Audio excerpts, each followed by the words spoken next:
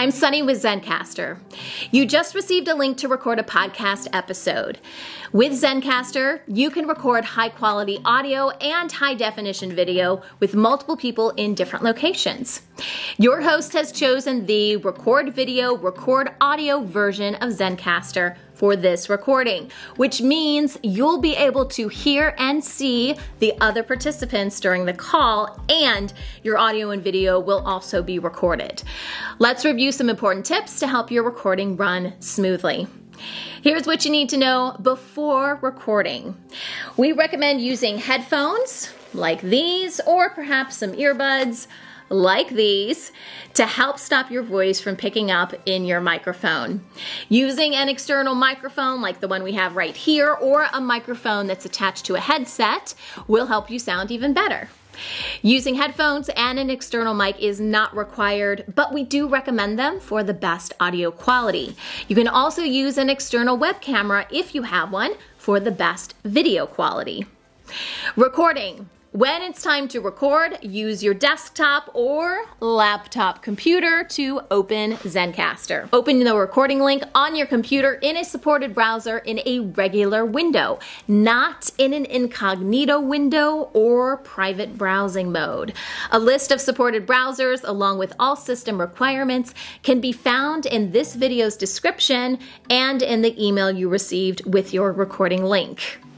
When you're ready to record, close out of any apps or programs you're not actively using. Connect your headphones and external microphone if you are using them, then click on the recording link sent to you. This will take you to the Zencastr green room.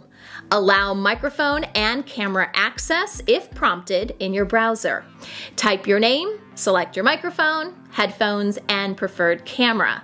If your microphone and headphones are connected to your computer through an interface, such as a Rodecaster Pro, then select that interface.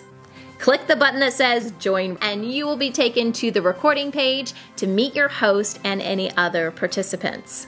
If you need to change your microphone or headphones before the recording starts, click Settings in the top right corner of the page. Below Settings is the chat box, so you can message your host and other participants during the recording.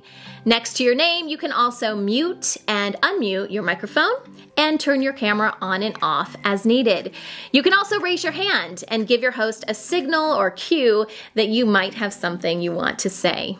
After the recording, when your call is finished, your host will stop the recording. Once the recording stops, stay on the recording page until you see a confirmation pop up that your files have been uploaded, like this. If you need to step away or do other things on your computer before the files finish uploading, you can leave Zencastr open, but mute your microphone and turn off your camera.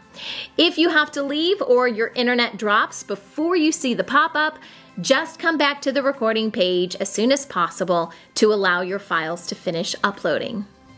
We hope these tips helped. If you have any questions, click our help icon in the circle in the bottom right corner of any Zencastr page to chat with our awesome support team.